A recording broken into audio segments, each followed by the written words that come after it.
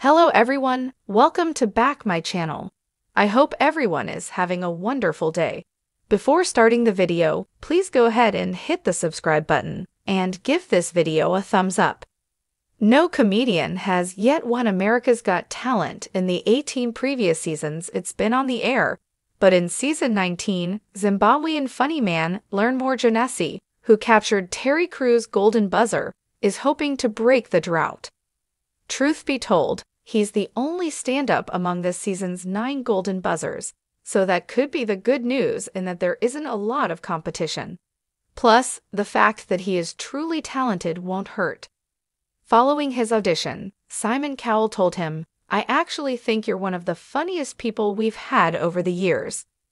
And Howie Mandel said, "We are so glad you're here.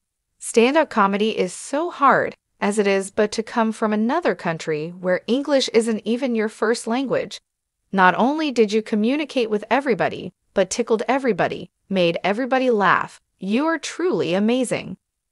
With compliments like that, you would have thought that Howie would have hit the golden buzzer for Learnmore, but it was actually Terry who did so.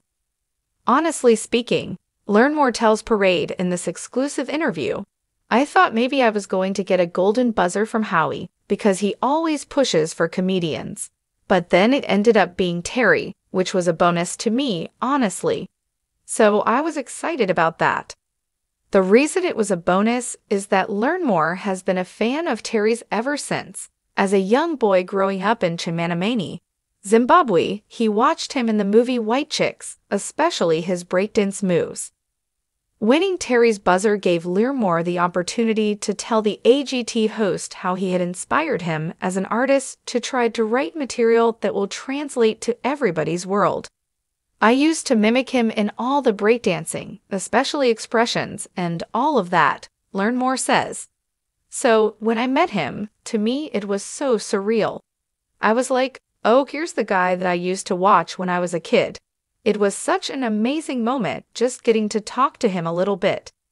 It was like I knew him from way back, because there's so much that we had in common. I was just like, oh wow." For his audition, Learnmore riffed on the comparison between life in his small village in Zimbabwe to life in America. For his performance tonight, he's going to do more of that, but also add more about adjusting to life in the US. "It's going to be a surprise, honestly," he says. "I'll be talking about my experience more in America and also where I come from, because that's a part of who I am. Where I come from is part of my identity. So I'm always looking at everything from the point of view of somebody that grew up in Chimanimani village. It's always in there." And if he should win the $1 million, Learnmore plans to use a goodly portion of it to improve the state of the arts in his community. "I want to bring back the arts, especially I want to start a nonprofit that helps young kids discover their talent. Things that I wished I had had when I was growing up," he says. "I'd also want to get into filmmaking.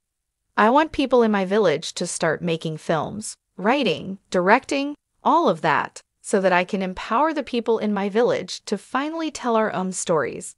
So that's the idea." And as caring and unselfish as that is, Learnmore is still human, so he will be spending some of the money buying things for himself. "What are you talking about? I want to buy a lot for myself. I'm going to buy nice outfits. I'm going to spoil myself, but also give back," he adds. Related, find out who went home on America's Got Talent Night 2 and who made the semifinals.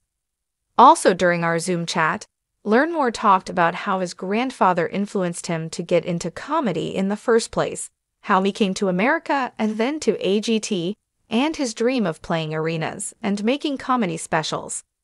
"I fell in love with the idea of giving people an opportunity to laugh. I remember this specific day where I told myself I want to become a comedian. It was when my grandfather was worried about where he was going to get money to pay for my school fees and buy food. I remember him talking to my grandmother, getting worried and stressed. And the moment he turned on his TV, he started laughing.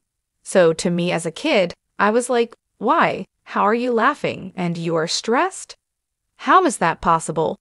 I fell in love with that. I've always wanted to make people feel the same way that I saw my grandfather feeling, so that's how I fell in love with comedy. And then I was one of the first-generation comedians. But then you decided to bring your act to America. How did that happen? I've always wanted to come to America.